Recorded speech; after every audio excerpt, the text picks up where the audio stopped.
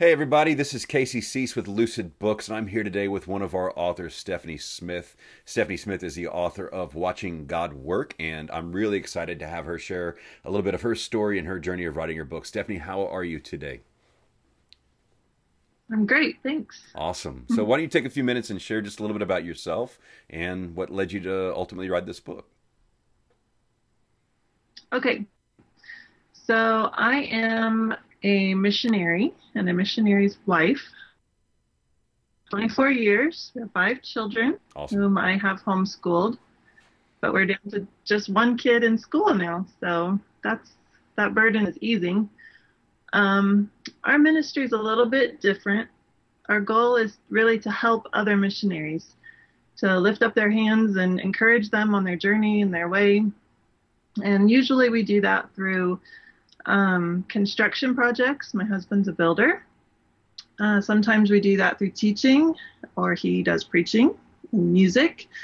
But we had this opportunity to help write down the story of another missionary who happens to be my husband's aunt. And she just had this phenomenal story, and she wanted it shared, but she didn't know how to do it.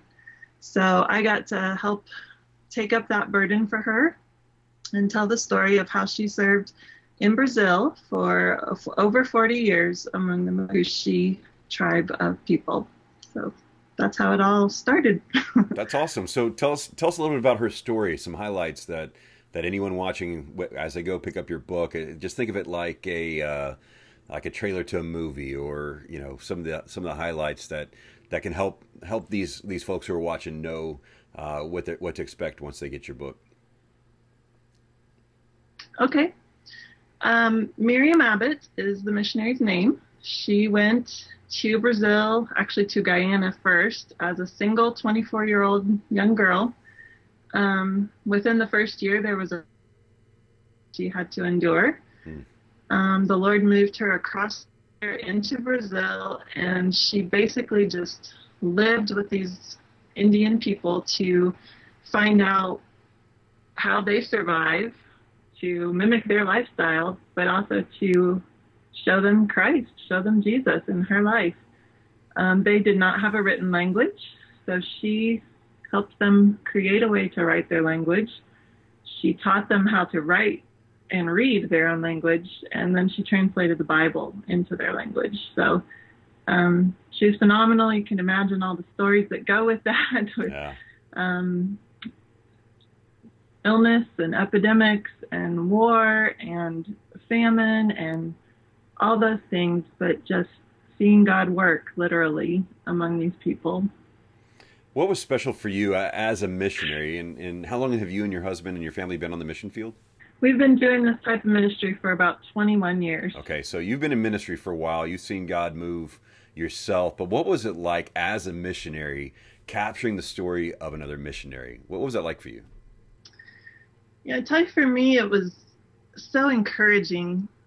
At least in my experience, we hear missionary stories about Hudson Taylor, David Livingstone, people that lived quite a while ago, and their stories are powerful, but you don't hear a whole lot of modern day missionary stories. And so it was encouraging for me to hear that God is still at work, that his power has not diminished, his desire for souls has not changed, and that he will use anyone, a single missionary gal or a married couple or a child or an old person, whatever he wants to use, he will, to accomplish his purposes. So it focused my heart back on God and his great power.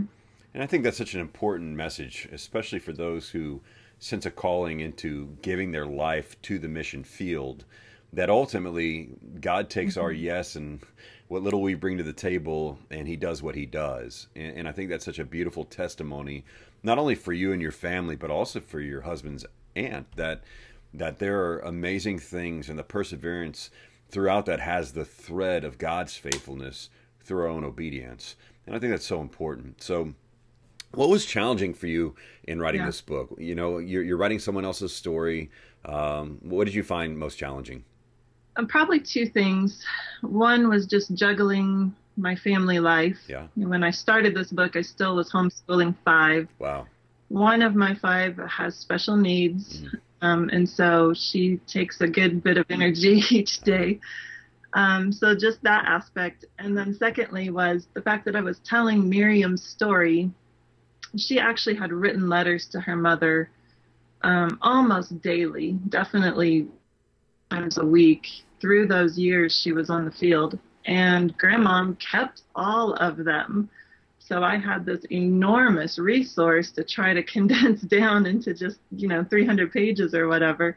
So just, I had to leave out so much good stuff, but figuring out what was the most important thing to convey our message of God's faithfulness and power, that was hard.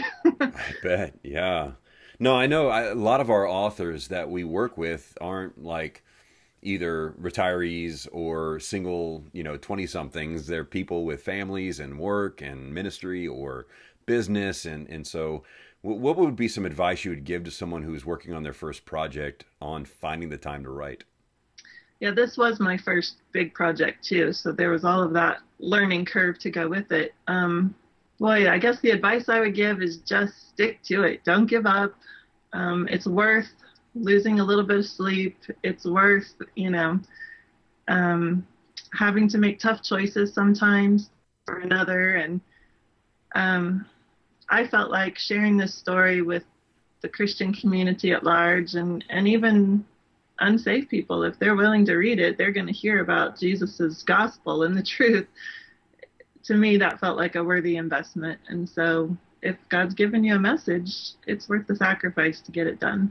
That's such a great point, Stephanie. I understand from many of our authors and people who are considering writing a book that when you get to the point where the message is so deeply within and the calling is so rich that people can make time or find time to get after it and write. And I've talked to so many people that say, they imagine writing a book as you going off to a cabin somewhere and you're in isolation for 2 months and you write, when reality is most of us who work on writing can find 15, 20, 30, 60 minutes a day to get some writing in, and a little bit over a lot of time actually adds up. And so, I mean, another interesting point that I think I would love to hear you talk about a little bit was you're writing someone else's story with a lot of documentation.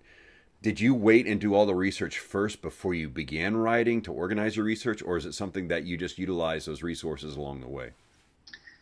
I did not do all the research first. I went to visit Aunt Miriam. We had a weekend together for me to just hear her heart and what she really wanted to portray. And then I just started working my way through those letters a little bit at a time. So I probably wrote, I'm going to say, at least 5 times the amount of what is in the book now. Yeah. Because I just wasn't sure how it was going to go. But I got those thoughts out, and then we went back and edited, and we went back and edited again, several times. And then I made another trip to visit with Miriam and Jane, her coworker, and they helped me edit, what they felt was most important. And yeah, it was quite a process. Yeah. It's so funny over the years that we've been publishing at Lucid Books. We were talking actually recently with a new author who had never written a book, and we explained to him that it was a 16-phase process through the editing and publishing process. And what we mean is it's not 16 steps, it's 16 phases of going through editing and revision and line edit and back and forth there, and then in the creation of the cover, the interior layout, the proofing, the all the work that goes into it. It's quite cumbersome, and for those who are first time authors, that's can be quite overwhelming. And so I'm sure there'll be a lot of people on here who have yet to publish a book. And since you were a first time author of a large project, what key advice would you give them besides don't give up? But as they're entering into the publishing process, what piece of advice maybe do you wish you would have had before you got started? I guess my initial thought was that you have to have some humility. We all love our own story, the thing we want to tell, but being teachable is really important, especially your first time through something. You've got to get the experience and the wisdom from those who've been there before and done this to help you through those rough patches. And sometimes what you think is a really good section, they help you realize isn't all that necessary to the story overall. So having that heart of humility and being willing to learn from them. And then I guess just someone to come alongside, as Lucid Books did for me, and say, we're going to help you. We're going to hold your hand through this. And boy, I had a lot of people say, why don't you just publish it yourself? It'd be so much easier. Well, it wouldn't be anywhere near the quality that it is, because I don't know how to design a cover. And we've already discussed my technological difficulties. Yeah. So I needed someone with experience, and you guys offered that graciously and did a great job. So well, thank you. Thank you so much. Accept all the help you can. And that's what I tell folks is, yes, it is cheaper in some regards to publish on your own if you are a designer, an editor, a layout editor, because I've had more than one author who've had a very awkward family conversation with Aunt Mildred or Aunt Janine, who used to be an English professor, but she took their writing from a 34-year-old male and made it sound like a 62-year-old woman.